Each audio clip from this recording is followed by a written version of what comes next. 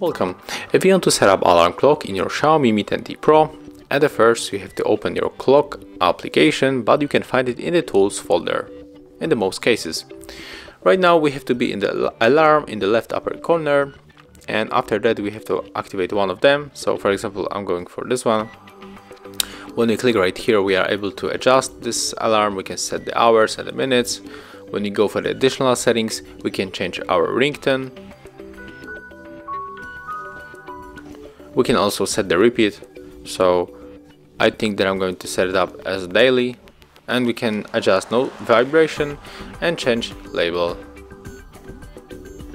Click on the right upper corner 2 times to confirm, and as you can see, here we got our alarm.